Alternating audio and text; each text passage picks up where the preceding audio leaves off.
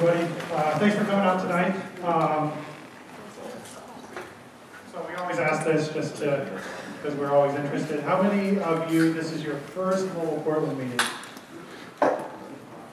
Okay, cool. So we go through this every time just because of that. So we're about mobile, obviously. We meet the fourth Monday of the month. We're modeled after an organization called Mobile Monday, but we're not actually affiliated with them. The website is mobileportland.com. We have a mailing list there you can sign up for. It's really just 2 announcements a month about this meeting, so don't worry about getting a whole bunch of junk for that one. If you want a whole, more email from people, sign up for the Google group. That's a good place to make announcements about things, try to find work, try to find somebody to do work for you, help with the project, that sort of thing. We have a Twitter account at Mobile Portland. Don't really have any events to speak of at this point, so we're going to go straight to announcements. If you have anything that you would like to talk about that would be of interest to this group, whether it's an event, or if you have a job position open, just raise your hand, I'll come around. Hey everybody, I just wanted to invite you all to start the weekend. We're looking for developers since there's already a lot of business people, but it's always good to get a lot of developers in there as well. It's really open for any skill levels, so especially people that are kind of new to it can come and learn new things, meet a lot of really cool people. If you have a side project or something you've been working on, you can come and pitch it, or you can just come and work on somebody else's, have fun, eat some good food. On Wednesday, we're going to be having a pre-party at Green Dragon Bistro. There's some cards over here, you can ask me about it later, but it's going to be a good time. Again, like any skill level, so. Hi, I'm here with the Oregon Bioscience Association. I just wanted to let you know about a seminar that we're going to put on in conjunction with Biotronic. And for those of you who are unfamiliar with Biotronic, they're the 4th largest defibrillator pacemaker company. They're located just outside of Portland, their North American headquarters, and we're going to get the head of their embedded systems design person to give a 2-hour seminar on the APIs and protocols they use. They actually have mobile applications that have a Bluetooth feed that feeds data directly from the pacemaker defibrillator out.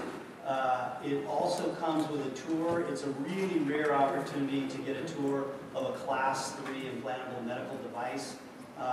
When I was talking to them last week, one of the reasons they're doing this is because they are trying to expose themselves more broadly to the development community. They estimate 70% of the cost of building their pacemaker or defibrillator or designing it is software. So, and mobile is becoming a much more important part of what they do. So again, we're going to send out a notice to the mailing list. I'm with OregonBio.org, so it's pretty easy to get to our site, and we'll send stuff out through the network. But again, this is the first time they've ever opened up their plant to this kind of a tour. I've taken it once since I've been in my position for 3 years. It is maybe the best technology tour in Oregon. So it's almost a totally automated production environment, quality control environment. So I think you can learn a lot of really great stuff. Thanks.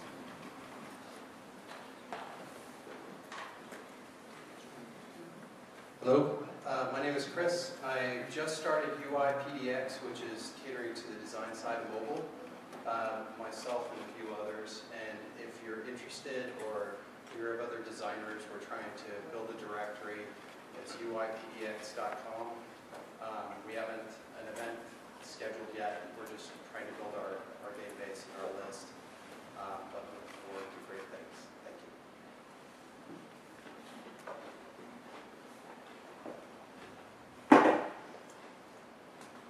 Okay, so thank you to our sponsors, Urban Airship for the room, Cloud4 for the food and drinks, and Sprint. First, I think Jason wants to say something, so. Hello. For those of you who've been here in the past, you may have noticed the absence of a keg. And sorry about that. Some things are changing in terms of the the hosting situation here in terms of what urban airship can provide, and sort of like Festus's controls on the space and liability and all that sort of stuff. So we're sorting that out, but we found out about it a little bit late and could not make other plans. So, you know, there are lots of bars nearby, so maybe afterwards, but you know, there is some food and other drinks, and yeah, we're still trying to figure out what that's going to look like in the future. We would like to continue to provide some beverages during events. And we will. They just may be sodas. But hopefully the beer will return. That's it. Thanks. And now Greg Cochran from Techstars is going to talk about the Sprint Accelerator. Okay. Thanks. Hey everybody, how's it going? I'm Greg with Techstars. It's awesome to be here tonight. I really appreciate you guys coming out. And so I helped run the Nike Plus Accelerator. You guys familiar with that? Here in Portland with Nike and the Field Band. And we're really excited. We're actually launching the Sprint Accelerator. And we'll pass out some cards here in a minute about the program. But we're looking to connect with really awesome mobile teams and talk about mobile health. And there is some amazing stuff going on in Kansas City besides the barbecue, which is epic, by the way, if you haven't been there. But absolutely awesome stuff going on in the mobile space out in KC.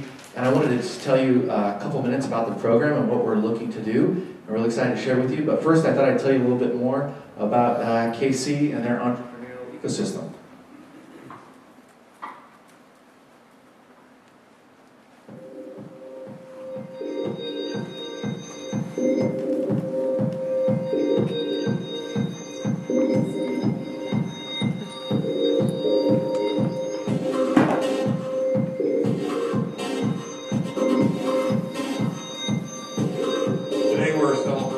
Another milestone in the city's long entrepreneurial.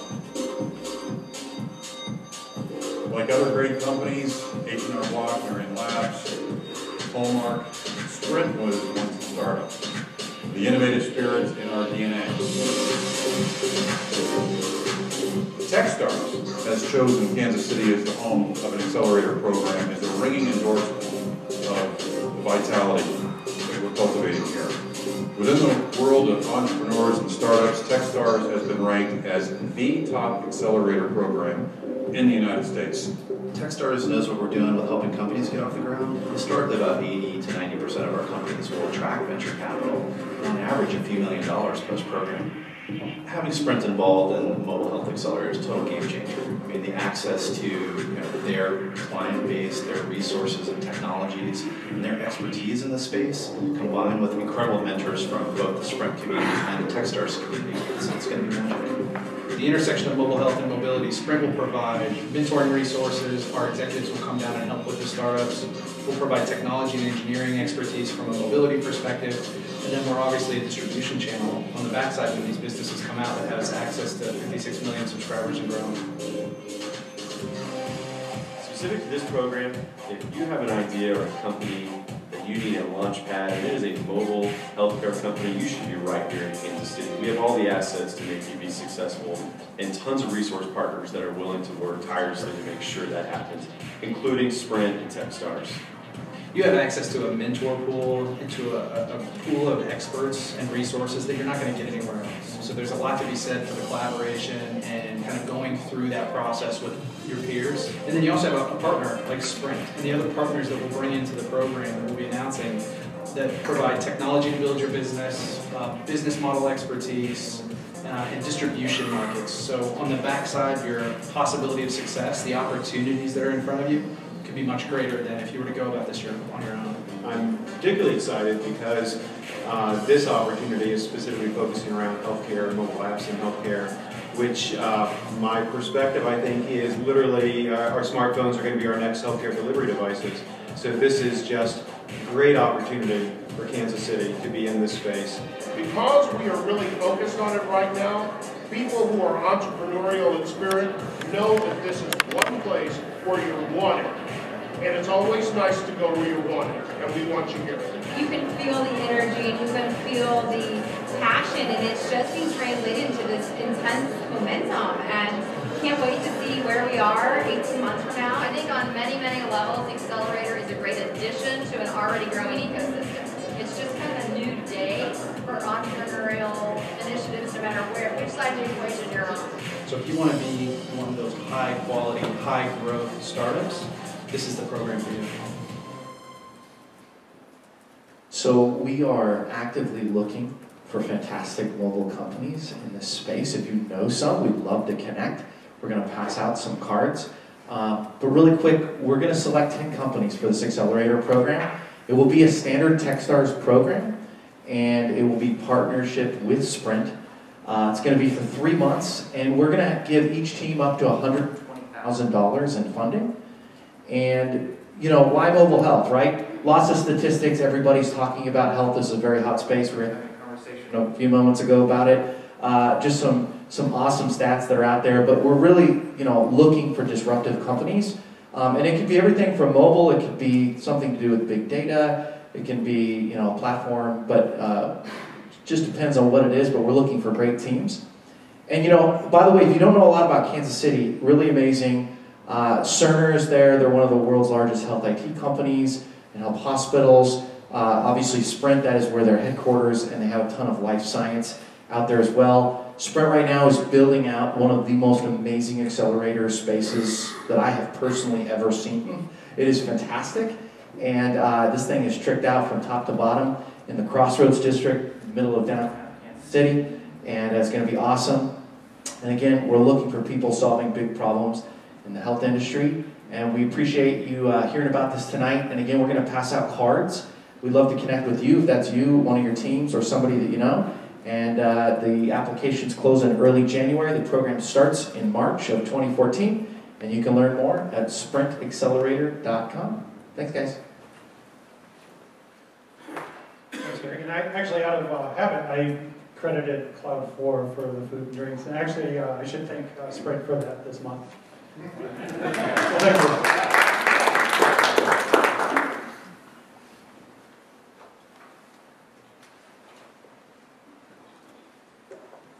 Okay, so this month we're going to talk about Bitcoin.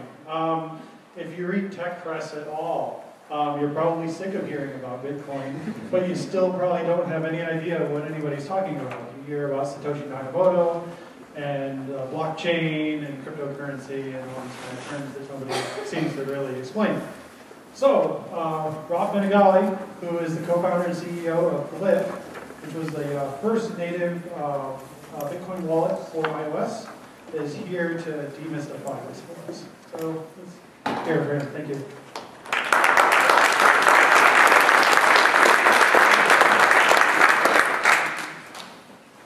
My mic's on. Hello. Okay, good. Cool. Well, thank you all for coming. I wanted to begin by thanking Jason and Matt for putting this together, and also just talk about my experience with mobile programs. I actually remember this one panel that back in January 2010, where James Keller from Small Society, you guys know Small Society here in town, was speaking. Anybody got that at that mobile forum meeting? One person? 2 cool people. So that was a long time ago. We were talking about, whoa, what could the iPad do? It's like, it was 1 month old back then. It was a really exciting time, but it's been only like 3 years, and mobile has changed so much.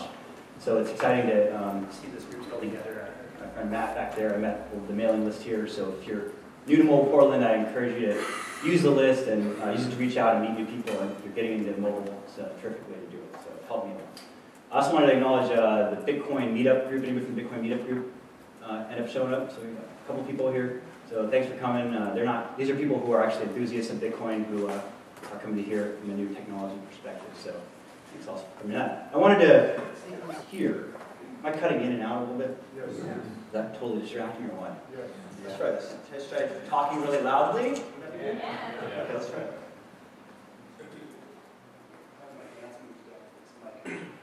Hey Rob, can you try just once? Oh yeah, we record. This is the recording, yeah. Sure. So move it a little closer, and then if it doesn't work, go ahead.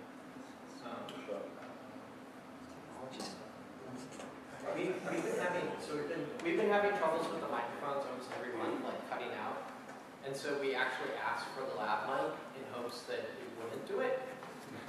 But it seems not to be the mic. Check, 1, 2, 1, 2. Put it in my mouth. Basically, yes. Okay, we'll try this. I'll try talking out silent now. Hello. Check. What about in your shirt pocket or something? Isn't that in front of your body? No, all the mics do it. I'm holding it. Hello. No. Hey Seth, if he just goes without the Yeah, it's good. it's gonna be okay? Yeah. Yeah? Yeah, it's fine. Really?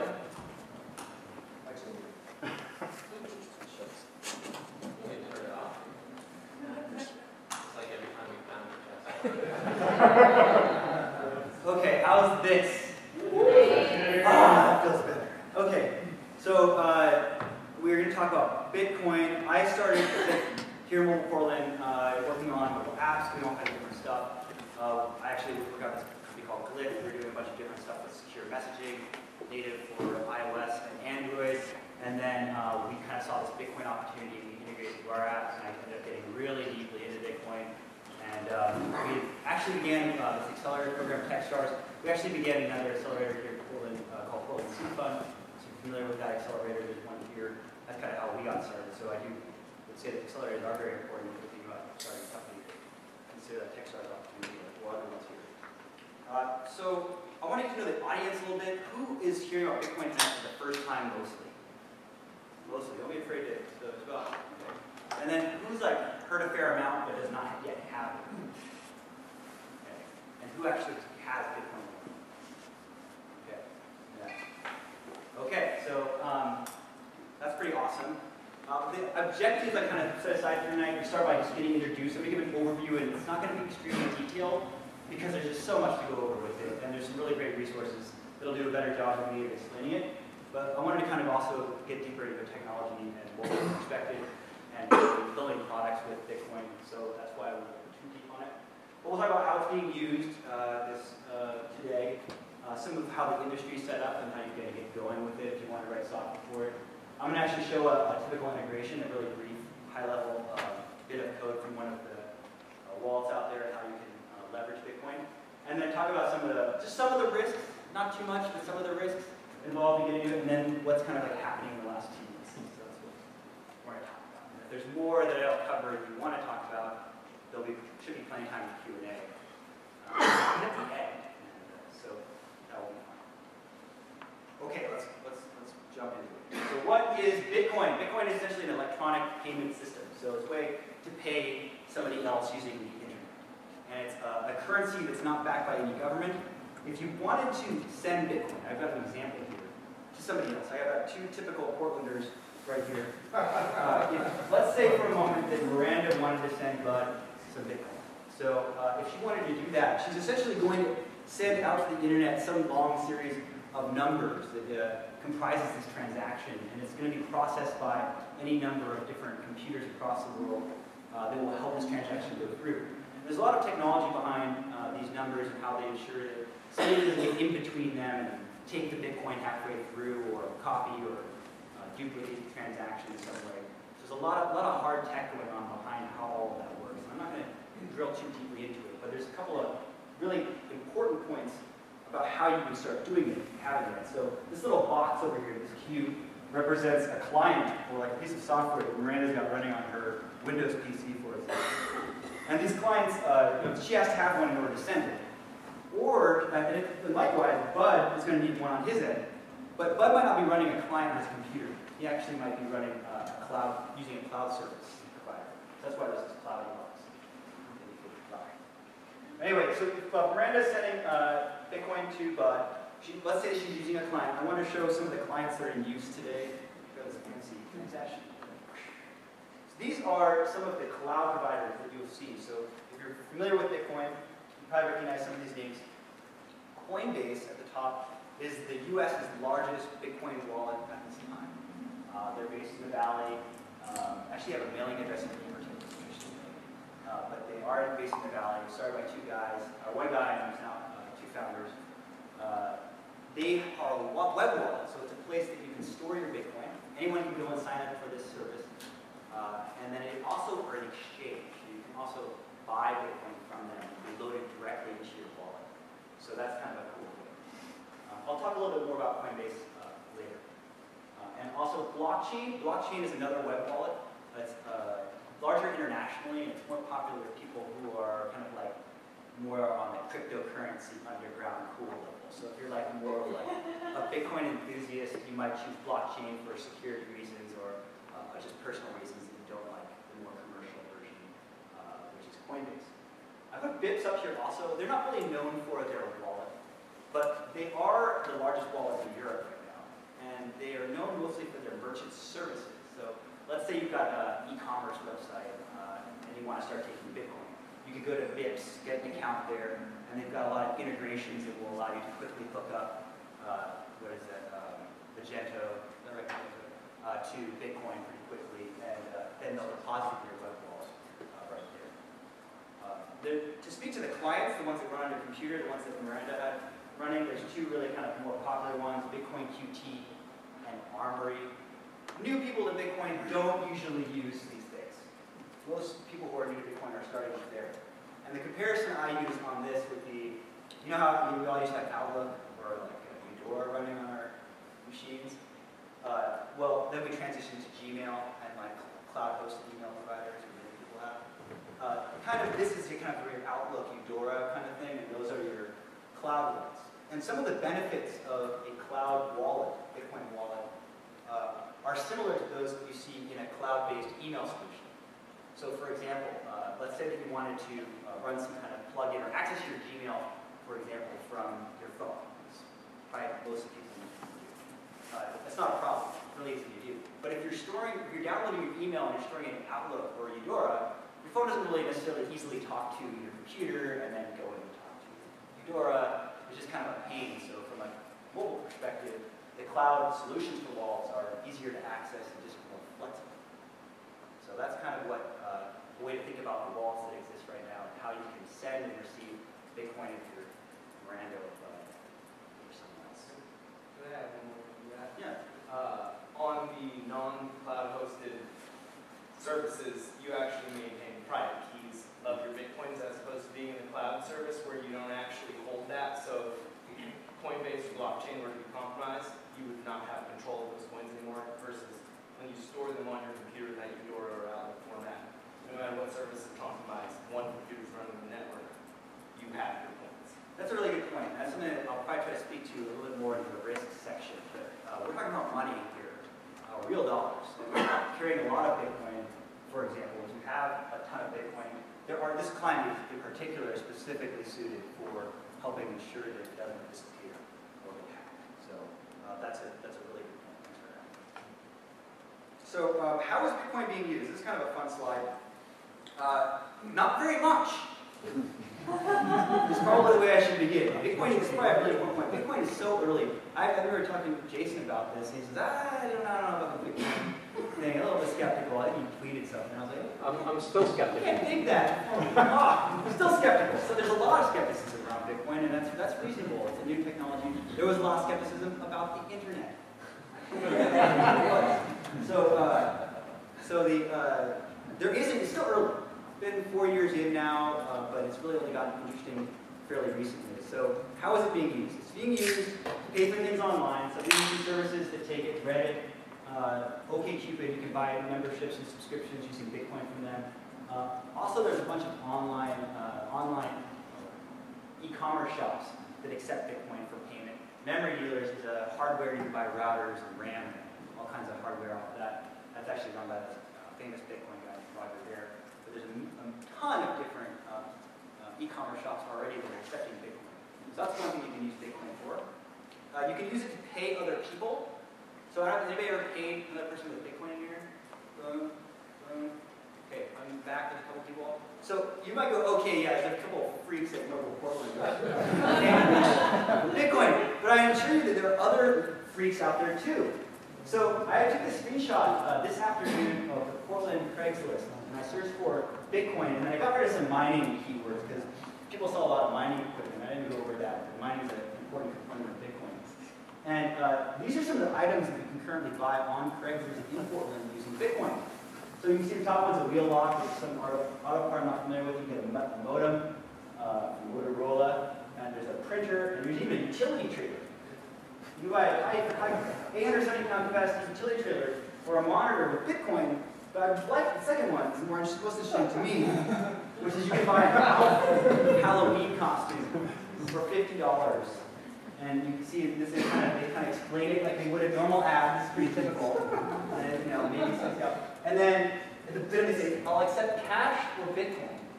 I'll accept cash or Bitcoin. That's kind of like thing that you'll see is as this becomes something that's more adopted, people are more welcome to take the currency in lieu of US dollars or pounds or euros. That people will be saying, I'll have to take Bitcoin instead. Paying things for brick and mortar. This is an emerging thing. So there aren't that many places in Portland that accept Bitcoin at this time. But I know one of them, does anybody know Whiffy's Pies in the food carts over in the Southeast? So Whiffy's, you can go buy Whiffy's Pie right now. Bitcoin. Which is pretty cool, I think. But anybody who has an open shop, if you guys have a retail solution, this is the biggest player right now in turning a brick and mortar into a Bitcoin accepted place you can accept Bitcoin. BitPay basically integrates with existing point-of-sale terminal systems and allows when somebody walks up to your counter to scan a QR code on the fly and basically pay for a good or service right there, and it actually integrates and the receipt comes out and everything. This is new stuff. I think they took money this year, and so this is like happening right now. So this is really early still, but there's a bunch of places up in Seattle. There's places in the Valley for taking BitPay. I think they also index businesses. So if you have a brick and mortar or you know somebody who does and you want to encourage them to use Bitcoin, that would be a good check out. This is probably the biggest use of Bitcoin right now, which is as a value store. People aren't even buying it necessarily to use it. They're buying it because it's going up in value and they think that it's going to be worth more than it is today. And you might think they would be crazy, but then I just did this graph this afternoon. This is the most recent graph of the price of Bitcoin from the Bitstamp exchange, which is kind of the gold stick, the Bitcoin standard, I guess, now for pricing. And you can see, like, if you had bought Bitcoin a year ago, you would have bought it for about $15. And then we saw this crazy run-up in April when it hit 266 and then dropped off a cliff. And that upset some people. But then it's kind of like meandered along, and then in the last 3 weeks, it jumped back up, and it's been topping up around 200. And that's just nuts. That's just an incredible amount, and that's why people are often buying Bitcoin and holding it right now. They're not quite ready to use it because they want to see if that's going to become more. On the other hand, if you are a believer, and I'd say that's kind of what it's like to be a Bitcoin person at this point, because you kind of sound like a nut, I think, is that you don't really care necessarily that it's going to go up or down, and you don't mind sharing it and spending with other people because you want the currency to succeed. I was talking to this person the other day. It's almost compared to like driving a Prius, you know? You just kind of want this thing to happen, and you want to be kind of doing this different thing. Bitcoin is not involved with the banks. There's a lot of libertarian reasons to want to use Bitcoin as well, which you can look into. But a lot of people like to go back to Bitcoin are buying Bitcoin to hold on to it with the idea that people will appreciate it. So to jump right in, buying and selling Bitcoin. So if you wanted to buy Bitcoin today, one way to do that would be through online exchanges, and these are two of them. I mentioned Coinbase already, and Bitstamp has the graph right now. But if you wanted to go on buy some Bitcoin, you could do it. You just either need a bank account, a U.S. bank account largely, for these two at least, and you can do a thing called an ACH transfer. They take wire transfers in. That's how a lot of people are doing it largely. You can't really buy it with a credit card or you're going to get scammed, because when you send Bitcoin to somebody, it's permanent, and then somebody can charge back on the credit card. So there's actually a fair amount of scams going on still in Bitcoin. So you kind of got to be careful with how you buy it. But there are some pretty safe places. These are pretty good places to start. Another example is Global Bitcoins. So this is a site that kind of matches you up with people who are in your neighborhood or your city, and they'll literally meet you at a Starbucks or at Pete's or Stumptown rather, to sell you Bitcoin. But then also people here in this audience. So is anybody in this audience willing to sell Bitcoin for cash tonight? Dan will sell something. Over here. So there's two. So it's 1 to 1. That's a lot of Bitcoin here. It's $100 for everyone. So it's amazing. Anybody want to buy Bitcoin for cash? Anybody interested in trying that out? So there's one person back there. So you all should find each other afterwards to buy and sell some Bitcoin. it's pretty easy to do, and it's also done with mobile, which we're going to get into in a second. So why would you, I'm going to start talking into more, I'm going to transition from what Bitcoin is, how it's used, and all that stuff, and get into how you integrate this into software, how you think about this from more of a product perspective, and kind of what Bitcoin is now. Just out of curiosity, how many more developers in this audience? A fair amount. Okay, so we'll talk a little bit about this. So why would you integrate Bitcoin into your software, mobile or otherwise? Number one thing I think a lot of people are excited about is no fees. So, or very, very low fees, is what I should say, if at all. You can, often when you're processing transactions with credit cards, you're going to see 1 to 4% charges. You're also having to deal with signing up with those services. You're dealing with chargebacks, so you sell a product, a software product, and then they dispute that charge, and then you don't get your money, and you give out the software. It's kind of a bummer. There's a lot of downsides with dealing with credit cards, which I imagine you've dealt with it a fair amount, you would know some of those problems. A lot of them don't exist with Bitcoin, you just have new problems, but they don't exist there. That's a kind of a cool aspect. Another one is, this is I think a soft point, but truly there's a marketing opportunity for being able to say, we work with Bitcoin right now. Our software now incorporates Bitcoin for payments on some particular thing you sell, or you've integrated Bitcoin in some way. There's a lot of, like I said, these kind of people, these believers are really beating the drum and getting the word out about people who are incrementally building the ecosystem out. So that's an opportunity. You have the opportunity to have this Bitcoin increase in value after you've held it. So let's say that your software, you have regular revenue you're seeing from your software, and you're able to take a portion of it in Bitcoin, and you don't need that cash right away. You just let it sit. I mean, I can go back to that graph, but if you also become a believer in Bitcoin and you believe it's going to go up, you can potentially see greater value than you actually charge for at the time. I actually had a friend who paid someone back for a ticket at a party that he went to the other night, and when it was $183, and then later in the day it was worth about $200. So the ticket ended up being worth more the person sold it. So that's possible. You're promoting the use of a global currency. So if you, in the United States, we don't really worry too much about our dollar just kind of evaporating value. But if you live in Argentina, you would know that in the last 30, 35 years, their currency's dropped like to almost 0 or 0 3 times. So if you can imagine having your entire life savings or what you earned go to nothing, you would probably think more deeply about a currency that is not being controlled by the government. And so you're essentially promoting the use of something that is potentially transformative for the entire planet from a financial perspective. There's no government involved in regulating, there's no banks involved in regulating. So if you have kind of that ethos, you're interested in that ethos, that might be a reason for you to be motivated to try it out. And then making money. So there's actually early and emerging opportunities for making money by integrating Bitcoin. I'm going to cover that in a little bit. I've got one slide here on why Bitcoin and mobile.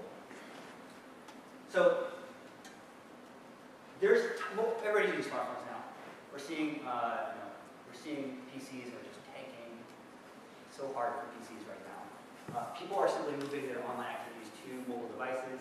I almost don't even feel like there's almost a need to say why Bitcoin and mobile are interlinked, because almost all software that's being developed is you need to be looking seriously at mobile as your platform. So obviously, if you're developing new software technologies, you should probably be looking at mobile first, or at least mobile high up on your list. But also, there's an increasing number of transactions that are occurring on the go as people are moving around. And I took these little screenshots from the App Store, from the work category. They have these, and one reason I put them here is if you go to the App Store yourself, or Google Play, and you search and you look at these apps, and you think, okay, of each of these apps, how could Bitcoin be involved in any one of them? It's kind of, I think, it'd be a good mental exercise to see, like, to kind of picture applications that have Bitcoin being integrated in. I think that'd be a good exercise to actually do on your phone. Kind of cruising here. Speed okay? That's okay, we'll keep going on. So how do you build with Bitcoin? I would say think of implementation as you would typical cloud service integration. So I put the example of Facebook, because people have tried a lot of Facebook integrations in this crowd, and they'll pain on that. But that's just a common brand name, so I thought I'd put that in there. But with Facebook, when you're integrating it, you often need your users to be able to sign in. That's kind of automated now, I think, with iOS, but you'll need to kind of provide something like that. You need to be able to list the friends the person has on Facebook. You need to be able to send messages sometimes. These are kind of typical things that you might do in your app that you've written when you do a Facebook integration. So the reason I list these things out is I wanted to talk about a cloud-hosted Bitcoin wallet. So I had those Coinbase and Blockchain and Bits up there, and each of them have an API, which I'm going to talk about in a second. And these are the kind of common things you might want to do with your mobile application with one of these wallets. So you want to be able to have the user log into their wallet, because you don't necessarily want to have your own wallet. You want them to use Coinbase or leverage the existing users that are on these systems. You need to get the balance for them so you can not try to send more than they have or need to display that. You want to be able to send or receive Bitcoin probably from that wallet also. So these are kind of common things. So you kind of see how there's similar functional things you're going to do between these different things and how you can kind of think about them similarly. This kind of should demystify a little bit of how you would potentially start using Bitcoin in your software. How do you go with Bitcoin part 2? So this is probably impossible to read. So I'll just explain what's on here. This is if you go to blockchain.info, that's this site, or you go to coinbase.com or Bips, I think it's Bips.me, and you go and click on their docs or their developer link, you'll find a series of docs very similar to what you see on almost any other cloud-hosted service. And it's a RESTful service. It's got, you can't really read it too well, but there's this one long URL, and this is a way to send Bitcoin. It's got really specific variables here, the amount, who it's coming from, who it's going to. You pass these things as variables in. Once you've authenticated, before you execute this, I think these are all OAuth 2 authentications. You can just go ahead and start sending and receiving money. And I think that what's really cool about this is, you're subverting having to deal with any kind of existing payment, like Visa, MasterCard, even the way that's been made simple by some other startups out there. You just can avoid dealing with that. You're just moving money. You're like a bank. So it's pretty powerful. You can reach in and start moving money directly across and between accounts. I wanted to show my next slide is on recent changes, but before that, I thought it'd be good to talk about an example. So I can't give you the solution for what your Bitcoin app should be. It's going to make you, a Bitcoin billionaire. But we can do a thought exercise together on some ideas for what kind of apps it could be. And I have one here. It kind of goes after the current. You kind of have to look at the arc of what Bitcoin is doing right now. So people are really at a value store. People who want to make money on Bitcoin by buying and selling. So this example I put together here is, I want to day trade Bitcoin. While I'm sitting at my desk and I'm supposed to be working, I want to buy and sell a Bitcoin app, and I'm going to make gazillion dollars doing that. And now that may seem like a hard thing to do, but I'll tell you right now, actually, it's very hard. But a lot of people probably think they can do that. So you could probably build an app, $2.99 or something, and throw this app in the store, and all it would do would say, you'd set a price point. If Bitcoin hits 170, goes down to 170, send me a push notification and allow me to immediately sell from my Coinbase. And there's the commands at the API level of Coinbase, the technology for push, all this is available to you. Probably there's people in this room who could write an app like that in their sleep. And I think this would be an app actually people would buy right now if you built something like this. And similarly, you could have something that would remind you to buy. Or that would be, I said, sell at 170, buy at 170, sell at 230 or something. Something that would allow you to do that. So this seems like a pretty simple example, but it actually leverages all the concepts of mobile development that you probably are familiar with already, and it's an integration with Bitcoin. So it's kind of a cool example. I have another example that highlights some of our work. This is actually not a pretend one. This is actually a problem that we tackled. It was, I can't easily send friends Bitcoin. And I didn't show this, but sending Bitcoin today can be kind of a bummer. You kind of need to know this long wallet address. Some services have built some things to make it easier. But what we did was go, hey, it's really hard to send Bitcoin, and we got the system for sending messages already. Let's just make it really easy to send Bitcoin back and forth. So we basically connected each of our users that are already friends with each other to send messages. we have them connect to their own wallets, and then we automate the sending and receiving of Bitcoin between them. And that can be done with any social application. So if you have a social application, you want to be able to have people send Bitcoin, you can have each user authenticate to their wallet and help them send Bitcoin back and forth. There's a startup in the class that I'm holding. We were an accelerator this summer. There's a startup that was doing skill-based gaming. So let's say you're playing NBA Jam against each other, or Mortal Kombat, or I guess Donkey Kong, I guess. And you want to bet on the game. So you before the game begins, you say we're going to bet half a Bitcoin, $100. Half a Bitcoin on the outcome. And then if you build the software right, you can actually make it so that at the end of the game, you can hack a ROM to do this right now. You can make it so at the end of the game, the other person gets paid Bitcoin no matter what, if they've got a higher score. So it's basically a range of different integrations. Probably the key to come back to is thinking about these few things. Having a user sign into a cloud-hosted wallet, being able to view the balance, and then moving that Bitcoin around. You can wrap your head around these as your basic mechanisms for Bitcoin and software. Then you can probably do some pretty cool stuff. And if you have projects, many people in here have already built software, already have long-running projects. And if you can start by thinking, knowing you can do this, knowing that there's commands you can actually go out and run that will let you start doing it right away, that should help spark some creativity in how you can make Bitcoin a part of what you build what you want. So, some recent changes. So this is kind of cool.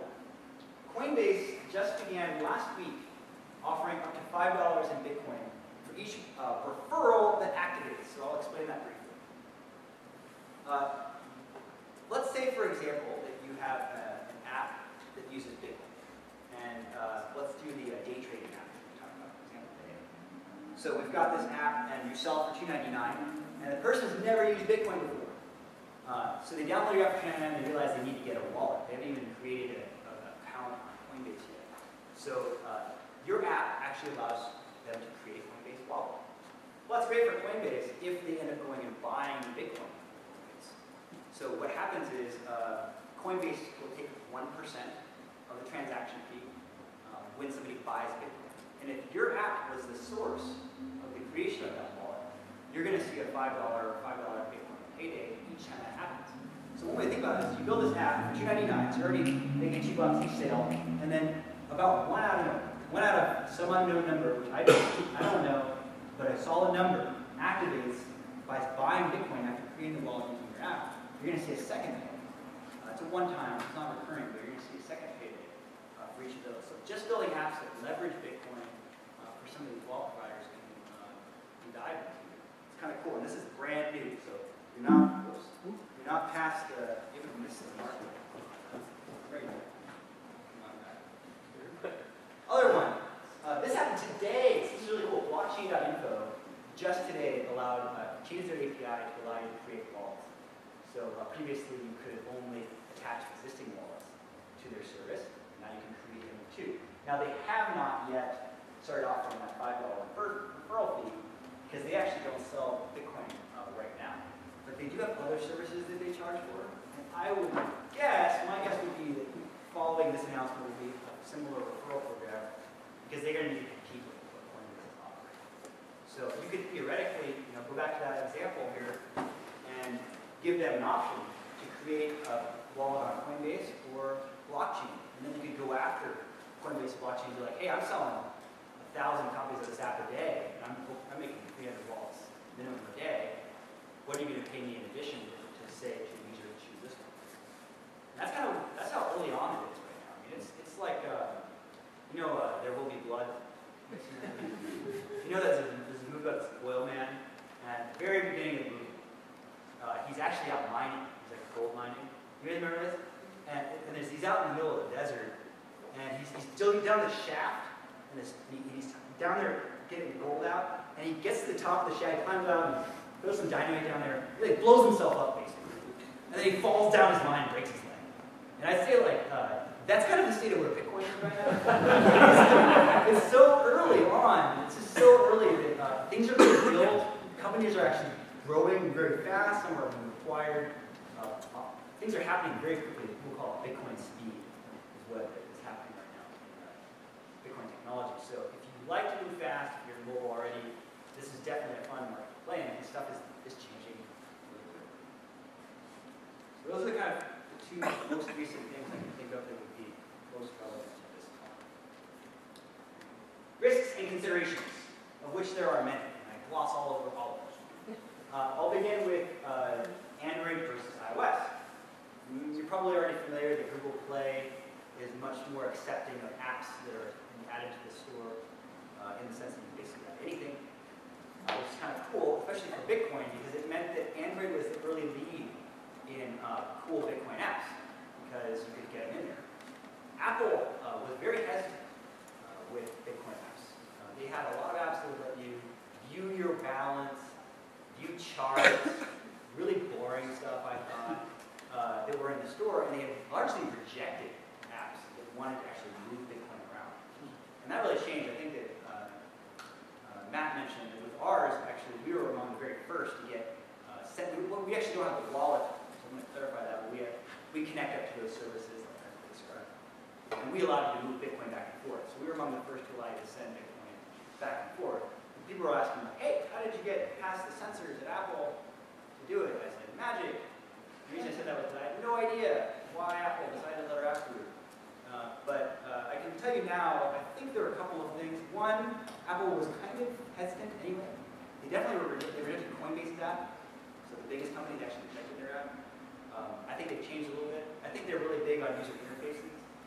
So you do a great job with building an application that's beautiful and leverages iOS. They're more likely to let it through. And I think also since Gliph, our company is really tiny compared to Coinbase, which is massively growing and kind of like a hot electric, they're getting subpoenaed by Congress, I believe, that maybe they're too hot to touch at that point. But since then, literally, that's probably an update. Is last week, Coinbase app got into the store, and also another wallet app got into the store last week. So, like I said, things are happening right now in mobile Bitcoin. It's an exciting time to get in. So I would say that Google Play, Android App Store, if you just want to get an app and you don't have to deal with the risk of being approved, choose Google Play. Just between those two platforms. But Apple App Store is now getting more likely to accept apps. So that's a regulatory concern. Actually, this is sort of a really big deal, right? I mean, nobody wants to go to jail or get fined or anything like that. Was shot, over doing something wrong. So I actually pitched a lot of this talk around the idea of implementing these wallet providers in the cloud instead of creating your own wallet. And part of the reason I suggest that is you're essentially leaving the risk at the floor of the wallet provider. When you're operating via the API, you're at least not directly handling the Bitcoin. You're not buying and selling Bitcoin directly. So there's some insulation there, but I am not a lawyer. So take that for what it's worth. And also, so that's a big issue. When it comes down to it, Bitcoin is completely unregulated. There's not been any legislation specifically around its purchase or sale. There's really limited, I should say, limited opinion on it from FinCEN. And you can do your own homework on that. But probably the congressman will never understand it. That's a lot of people feel like people won't understand it long enough to figure it out. But there are a lot of good reasons for them to figure out, specifically with regard to taxes. So I would guess, especially the sale of Bitcoin from US-based companies. So I would suspect they will be coming out with regulatory things. So there is some risk. You spend 6 months on an app and then somehow it's not allowed in the US. But again, remember, we're working with a global currency. So it's possible that even an app we develop here in the United States, if for some reason, and I don't think this is going to happen, for some reason wasn't allowed anymore here, you still be able to sell them all to the markets. So that's a possibility. I think that's it. I was going to offer you a demo if you wanted to see how Gliph worked, I could do that. Other than that, I really wanted to just open it up and do Q&A and just say what's up. Thank you, Rob. I still want to go with the mic if we can, just so that we can hear with the camera. So if you have a question, just raise your hand on the room. All of operations really up to date? I mean, you know about what's happening today as far as like the bit.info thing. And where are you how are you able to stay up to date with this stuff since it changes so quickly? Good question. So you think, how do you stay up to date on what's going on with Bitcoin, specifically from a technology and implementation perspective? One is obsessive.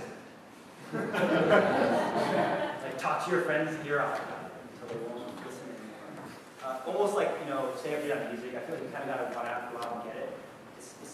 The mainstream press coverage isn't very elaborate, I don't think. But the place I go to often is our Bitcoin on Reddit. So that's every 24 hours, cycling new top stories. You can't miss something new and interesting here, I don't think, if it goes through here. The Bitcoin Talk forums, so there's a particular forum called Bitcoin Talk. They have a news and press releases forum, subforum. And basically anything that happens that's kind of important enough that it got into the news, it's categorically indexed with the date.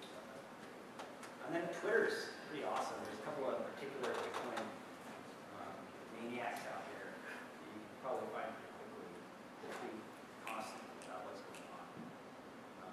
And then I say building, you know, get PHP or whatever, some quick prototyping language out and just start trying to throw down some Bitcoin stuff and you won't stop from learning new stuff. Hey Rob, great talk. Thanks.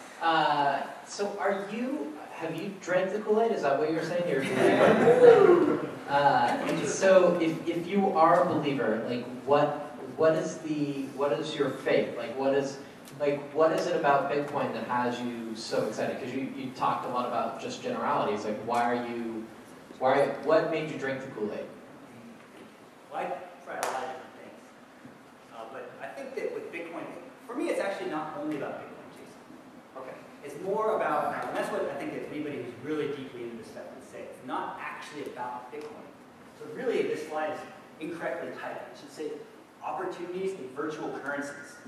That would be a more longer term. My lecture would last more years than this, probably, if I said that. Or cryptocurrencies, because Bitcoin is really an example and the first really well adopted, at this point you can say it's well adopted, virtual currency. And the idea is that, you know, we've had a lot of success so far in our country with the dollar, and you know, there's been, I guess some people would say, limited success with the euro, but that these are not necessarily the final answer for how we communicate value. And you might, I mean, this is the crazy hard part, I think, is imagining a world that doesn't exist. I mean, there's no real example of this world yet. And like the internet, I think, is a perfect example. So if you go back to like 94 or something, you know, when we were like dialing up with like trumpet to get online, to send email with each other, and you're configuring like all these ridiculous settings in order to do so, and you're like explaining to your friend like, internet is awesome, like you just have to do all this crap, and then there's no one to email, there's no websites, and there's no Twitter or Facebook or anything that makes sense to the internet. I think that Bitcoin and virtual currencies are in a similar position, right? They're kind of a pain in the butt to use. There's not, I mean, obviously, OkCupid, like, really, that's the cool online thing? And so I think there's some level of faith in that this is the very early, and there's a lot of promise in this technology. You couldn't have said in 94, oh yeah, there's going to be Osama bin Laden raids going to be tweeted live, you know, on the internet in the future. We're gonna have like countries, governments fall because of the internet, you know? It's not going to be just this trumpet, you know, gopher thing. So what is I get that there's something out there. Like, what is that thing, right? Like, what is it that you like? Are you looking for disruption? Like, are you looking at this as revolutionary? Like, you want to disrupt governments being attached to money? Like, are you anti-Fed? Like, I mean, like, where does that sort of believer? And you know, if that's the case, like, you know, we've got Keynesian economics, and we've got all these mechanisms by which we've been able to adjust economic and sort of like handle dips in the economy. Like, are you trying to, is your belief that we need to get past that to a different future where that's not the case? That's a tough question to answer in front of the crowd, I think. You're not on film. We're just, it's still no, I don't want to bring down, I don't think that Bitcoin or virtual currencies will necessarily replace fiat currencies. But let me go to the first part of your question, which is like why I'm dancing around it. Why am I personally passionately interested in Bitcoin? A lot of it has to do with some of the vision I have for the work we're doing with Gliph. So something that I think a lot about are peer-to-peer transactions. This is where I think things are really exciting. So I gave the Craigslist example, the alpha costume, not just as a funny thing, but something where I actually feel like there's a really big future in peer-to-peer transactions. Portland's a great place where, in the sense that it's kind of a small, tiny little community where I think we interact more with our neighbors, maybe more than other places in this country, or at least we hope to try to. And that by cutting out businesses and working directly with people around us, we can save a lot of value. Things can be reused. We can avoid having to put money out into places that don't need that doesn't need to happen. So I believe a lot in peer-to-peer transactions. Some of the companies I'm really excited about are Airbnb, because we can rent out your extra room, and also Lyft, which is trying to come to Portland with regulation stopping from doing, which is you can basically drive your car and give somebody a ride and to wherever they're going, maybe a taxi for 3 hours a day, and you can still like see your kids and stuff, and have an extra job basically. And these are like small examples, but I believe that there's going to be a future where there's a lot of these peer-to-peer exchanges of services and an incredible amount flourishing of goods being transferred between people. And I think that Bitcoin actually is a much better method for doing so than, say, cash. And I think partly because it's so convenient to move and so easy to separate down in small pieces. No exact change in Bitcoin. So I think that's what cash is going to exact market. So when I buy a Bitcoin, where exactly does my cash go? So that when I purchase something, that.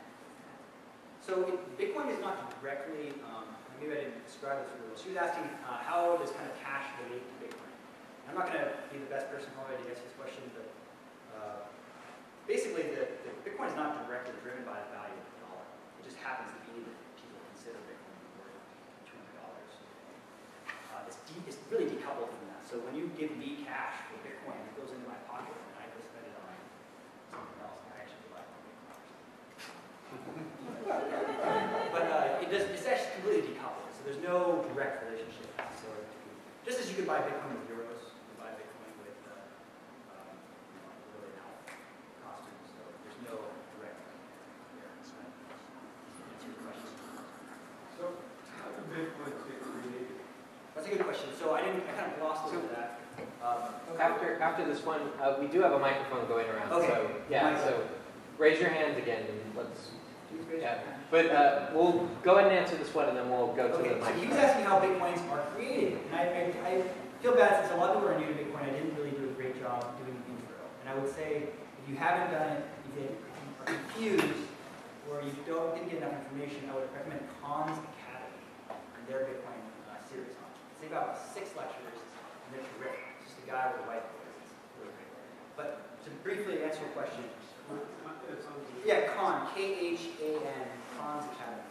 They've got a Bitcoin series. Basically, when you participate in the Bitcoin network, so when you're helping Bitcoin move around, you basically are volunteering your computer to say, hey, I'm out here, if Miranda wants to send Bud Bitcoin, I'm here to help. And your computer's just sitting there listening and waiting for you to ask. And then when that transaction is floated out there, hey, Internet, please send this Bitcoin to this person. A particular machine may be lucky enough. It's really about kind of some luck to be able to perform this block that contains that transaction. And if you're the one to catch this block, it's almost like bingo. You get like 25 Bitcoin, I believe, right now, which is a lot of, what is that? 25 Bitcoin. It's a lot of money. But it's very, very hard to do that now. In fact, it's so hard, it's called mining, and it's so hard that if you're not already mining, it's probably hard. But you can try. So yeah, it's called mining. The easiest way now is to buy it and trade it. So, right here. Appreciate your comments. Bitcoin is interesting, but I appreciate the comment you made about peer-to-peer transactions. So based on that, can you speak about competing Bitcoins? Other currencies? So there are other ones. I should mention there's some of the big ones. Litecoin is a derivative of Bitcoin. It's popular to trade right now. LITE coin. I'm not really into it, that one. And And then there's something called Ripple. Probably there's a whole galaxy of other interesting ideas that are not about value. They're about other ways that these virtual currencies can be used. I could go into some of them. There's a thing called colored coin, where you can basically say a particular physical asset is connected to this particular coin. When I give you, it's like a title. Like, let's say that I have my title of my car, and I give it to you. Now you have my car, basically. You have the ownership of my car. Electronically, you need something to also designate one particular item that can describe this physical thing. You can actually use a currency like Bitcoin or this colored coin idea to communicate physical value. It's kind of an advanced idea. It's like, talk about Bitcoin being early stage, that's really early stage. But some of these currencies do that. Ripple is one where they focus very heavily on this peer-to-peer value exchange. It's very early though. Some of that stuff, and I actually really don't understand some of those concepts still. So, all right, we want to shout out other currencies that are big right now, Litecoin, Ripple, Primecoin. Namecoin. Namecoin. They merged it with Bitcoin on the blockchain. That's right. That's in that new update. Any other ones? Just look up virtual. There's a lot of them. There's a bunch. There's a lot. There's a bunch, but start at the top, work your way down. I think Ripple and Litecoin are probably good ones to look at. Ripple's probably the one. I don't know. There's a lot of controversy. Who's the next? People get really excited about these things. My understanding is a limit about how much Bitcoin is going to be able to be created. And it seems like that's a problem that's pending, and people are going to start actually using it, more people are going to be using it. What's the thought about that? Like, are they going to change that rule and actually make more, or what do people see as the future if they don't? And also, if they don't add more, what will happen in the future? That's a really interesting key concept. Another one I skipped over is that Bitcoin is the first deflationary currency. So you normally think of US dollars, you can point at easing and stuff, where we're just printing more dollars, piece of paper, and putting them out in the money supply. Bitcoin's release, the 25 Bitcoin I mentioned from the mining, happens on a regular schedule. It does this graph, because we're like this, to 2140. So what's that, 120 something years from now, or thereabouts, where Bitcoin will stop being released into the market, and we will have the maximum number of Bitcoins. Anybody know the maximum number of Bitcoins? 21 million. 21 million Bitcoins will ever be available. There's no chairman of the Fed who can change that. It's written into the algorithm and cannot be changed. So the question is that a problem? Like, if we know that it's going to become less, then it's going to be more. Yeah, I'd say it is. I'd say that's actually a problem right now, and that's why it's the value store. It's kind of a big deal because people are buying Bitcoin for the content. I don't know the answer to that. I don't know if it's going to ultimately be a real problem. People will have to look at other currencies in order to find a way to use them in transactions. I don't know. So how hard is it to hack the algorithm? So she asked how hard it is to hack Bitcoin. So the algorithm, or how it works, and make changes to it. So it's going to be really hard, so hard that no one's figured it out how to do it yet. Bitcoin is a completely open source project at this point. It's being worked on by a foundation similar to how Linux is being developed. And no one's can hack it. The more likely, the hack points that have happened, which have been numerous, have been at the wallets and exchanges themselves. So a lot of wallets have been hacked, and a lot of Bitcoin has been stolen. Make no mistake about it. A lot. Those ones I mentioned have been done pretty well, but it's like I said, it's that miner guy.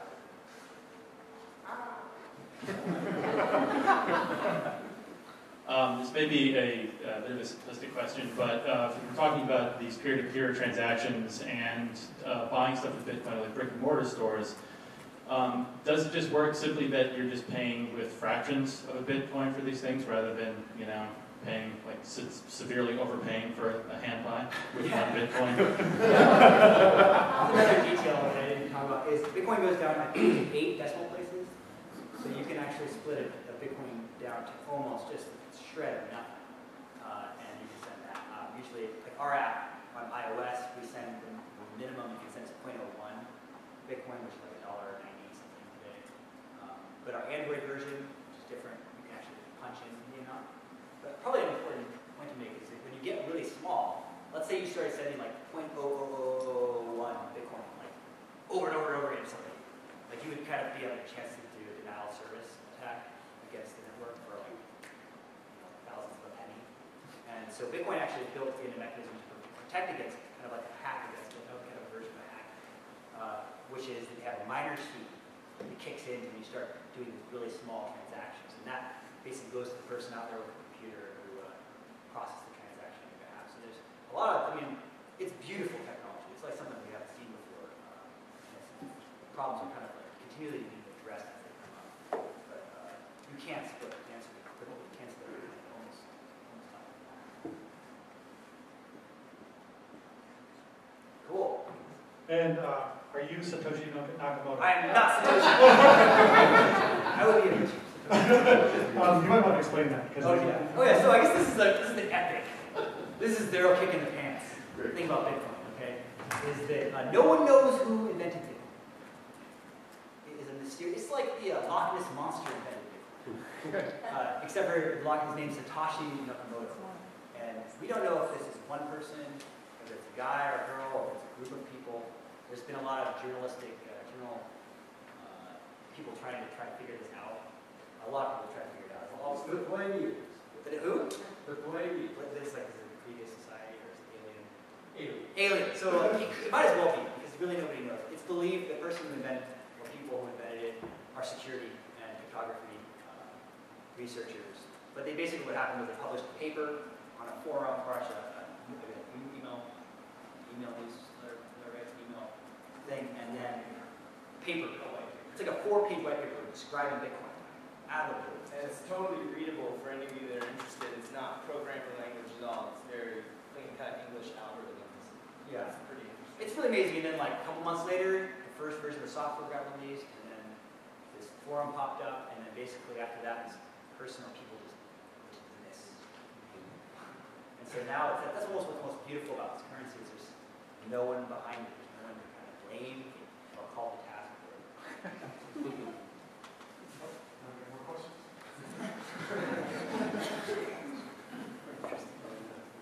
I think your mining analogy is actually really apt. Is it fair to say that most people who have large amounts of Bitcoin have gotten it entirely through mining, similar to, in essence, oil, as opposed to downstream Bitcoin? The one thing I struggle with is how do you start to build up a bank account with Bitcoin? The only solution I've been able to find is mining, which is intimidating to get into at this point. So otherwise, you just have to sell things you own, including cash, in order to get some. Is that fair? I think that's pretty fair at this point. Building an application that somehow allows you to shave Bitcoin off the transfers. Building an application that allows you to get massively used and you have a reason for them to give Bitcoin to you. I think that's a great thing because what you can essentially do is you're taking US dollars today on the value that you're sitting on. So if you are already convert, trying to get involved with some software that collects Bitcoin somehow, would be awesome. But yeah, buying it, there's I think I'm trying to get Bitcoin. We got some Bitcoin for a security bug report on the website. Did Bitcoin? I mean, you kind of get almost entrepreneurial in how you're acquiring it. It's out there. Don't buy miners. Yeah, mining is just not. It's kind of. There's no return on investment right now. But it can be fun. It's something fun. It's fun, but just as an example, the network is 3.4 pentahash right now, which is about 3,400 terabytes or terahashes of calculation. That's most supercomputers on the planet in the Bitcoin network. So getting a very small piece of pie nowadays, as opposed to when we started, it was 1,000. Right. It's an arms race. It really is. It's a Bitcoin arms race to see who can claim the most per day.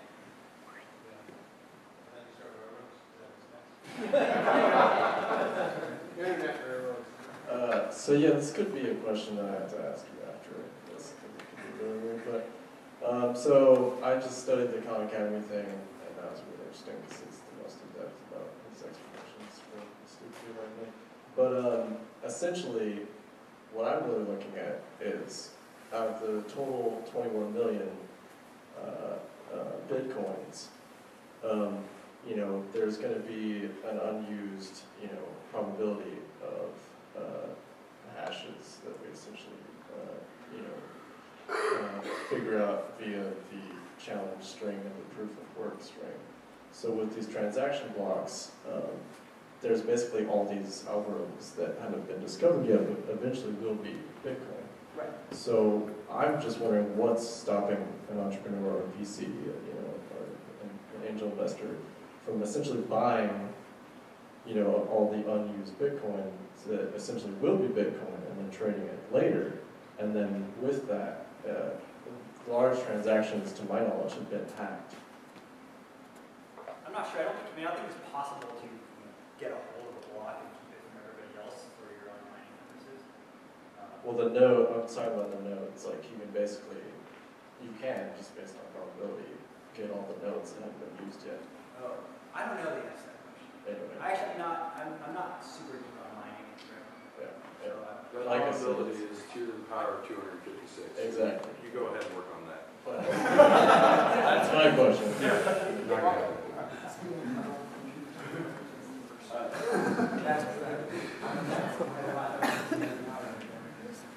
You were saying that you can't use credit cards, or you shouldn't use credit cards to buy Bitcoins. Can you elaborate on that? Sure. So, here's the ways to be scammed. So, somebody's like, I'll sell you Bitcoin, just send me the PayPal. So you send the PayPal, and then you send the PayPal, $100, and then they,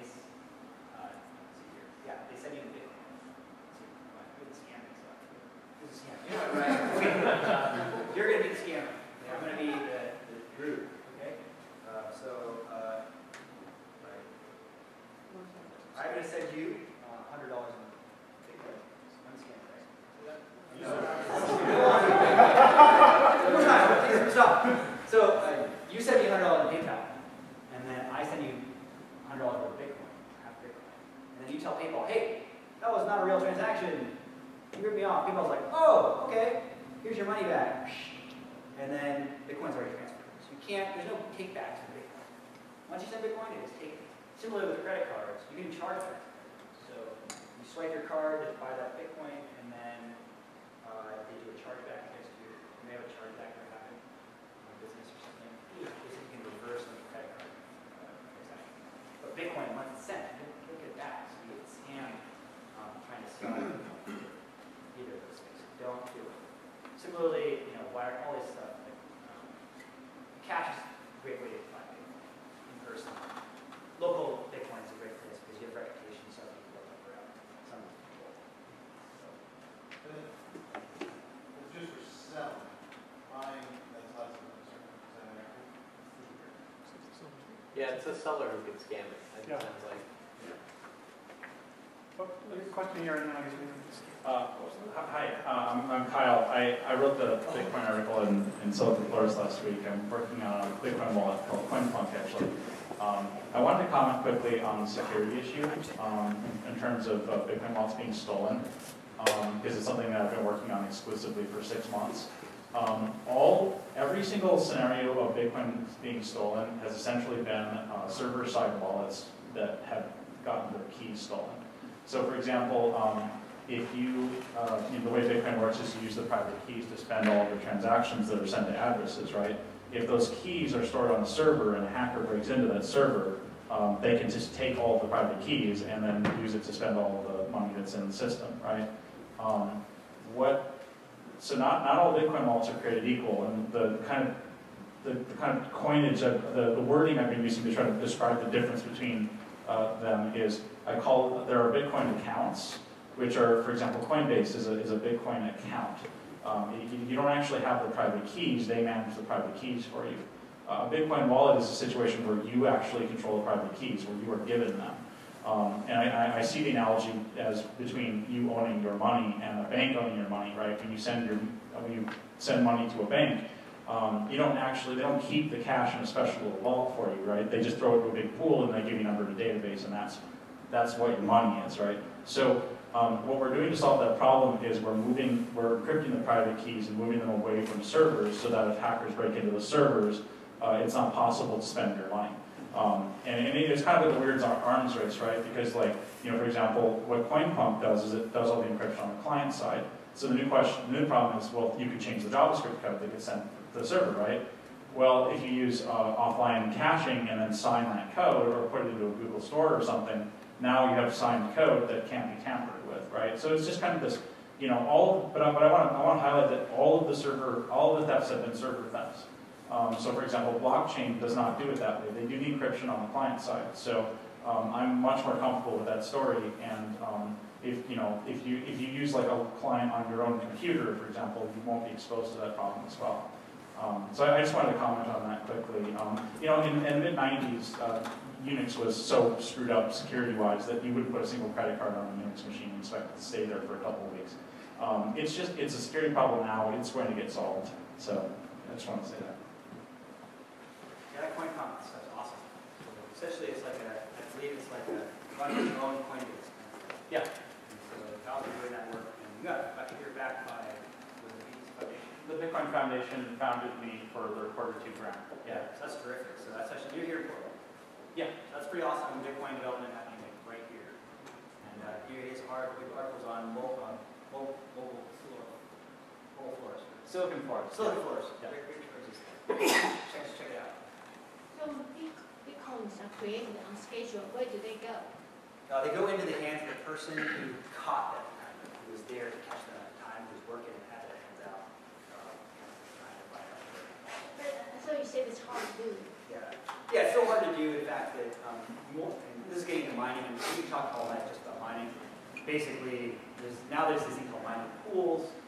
So you contribute processing power to the pool, and if you solve a certain amount of these, try a certain amount, then it's distributed equally among the people who helped find the Bitcoin.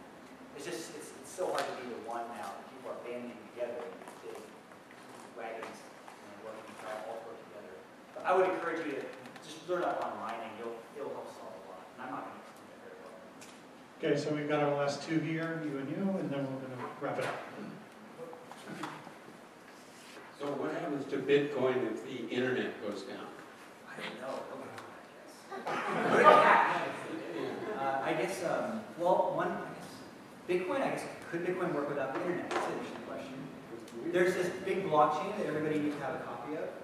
So I guess theoretically we could all be on Bluetooth. I think it'd be really hard. It'd be like having an email.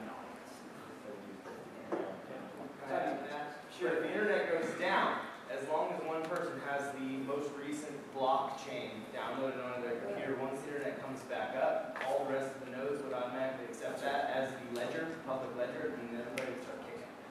So once you own Bitcoins and you're in the ledger, theirs are yours. It's secured by the laws of the universe. So there's no difference if the internet goes down whether you have them on your computer or right. You don't. Yeah, you're right. The actual Bitcoins exist in the identical blockchain, the public ledger that exists on all computers. Right. Yeah. Same with So when you have a ledger of Bitcoin, you actually have all. And my understanding is you have all transactions that ever happened. And so it keeps getting bigger and bigger. Right. 8.2 gigs right now. Yeah. Last question? Final question here. So I just wanted to make one comment real quick. I believe it was you who asked about the value of Bitcoin and the 21 million coins. I've been doing Bitcoin since early 2010. I've run several Bitcoin services. I started with the Bitcoin pool that was ever up. And my experience has been that it's kind of like a finite resource. If you only have 21 million ounces of gold, and there's no more gold to be found ever in the earth, ever, in the hypothetical situation of Bitcoin, it's going to make that more scarce. And once that becomes more scarce, more people want it, more valuable it becomes. So a lot of people say that the 21 million Bitcoins isn't enough to really feed the whole world Bitcoins, but it can be because it has those decimal points out after that. It's not like the US dollar where you stop at a penny. You can divvy it up, a lot in that way. So to have something that is going to have a max cap on it is actually historically, in the terms of Bitcoin, proven to make more valuable as it's become more and more popular. And more people want it, it goes up. With that, I encourage everyone to believe. Check out Bitcoin. Thank you very much for coming out.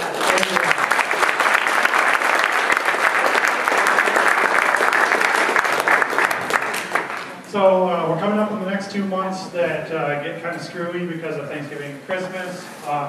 Don't know when the next meeting is going to be, so just watch the mailing list. Hopefully see you all next month or maybe January. Not sure. See you later. Thanks for coming.